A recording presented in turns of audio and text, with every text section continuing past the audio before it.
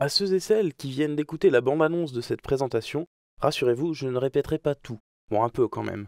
Pour les autres, découvrons ensemble Edge en mode Preview 3. Si je vous parle d'animation sur Internet, les graphistes vont me répondre Flash. Si je précise pour iOS, seuls les développeurs et quelques graphistes à la page qui suivent l'actualité via Video2Brain sauront me répondre HTML5, CSS3, JavaScript ou jQuery. Par contre, si je leur demande quel outil ils utilisent pour réaliser ces animations, je m'expose à un grand silence. En 1996, Flash, première version, l'animation vectorielle est accessible directement dans les navigateurs Internet.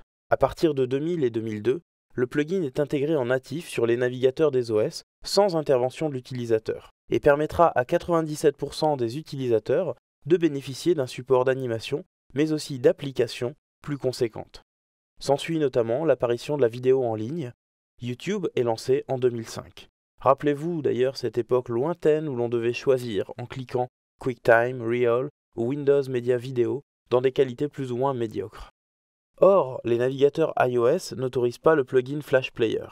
Ce n'est pas bien grave tant qu'il ne s'agit que d'iPhone, mais avec des écrans trop petits pour une vraie expérience Internet, on saura bien s'en passer. En 2010, arrivent l'iPad et les tablettes. On retrouve enfin le confort d'un écran de bonne taille, et pas un seul outil intégré pour réaliser des animations, et encore moins des interactivités compréhensibles pour le commun des mortels. Edge est donc une nouvelle application développée par Adobe pour combler le vide laissé par l'absence de Flash Player sur les périphériques iOS. C'est une technologie en labs, donc encore en cours de préparation. C'est pourquoi elle garde le nom de Preview. Mais l'état actuel en fait un outil utilisable qu'il serait dommage de manquer.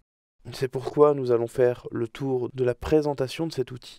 En effet, pour le moment, c'est le seul outil qui permet à la fois d'animer une page HTML statique existante, telle que celle-ci, mais aussi de créer des éléments simples, des formes géométriques, textes, divs et balises, avec des interpolations, des adoucissements de transition, mais aussi l'intégration simplifiée de code JavaScript, enfin accessible aux graphistes pour réaliser des petites animations. Je vous propose donc un tour d'horizon des principales fonctionnalités du logiciel.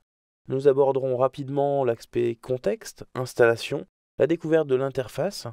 On verra ensuite les bases de l'animation, la gestion des transitions via la timeline qui est plutôt efficace.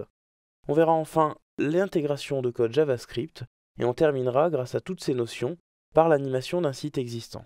Bref, même si l'appli n'est pas encore en vente, vous aurez déjà toutes les bases pour en réaliser et tester vos projets via les outils qui sont disponibles dans les labs d'Adobe.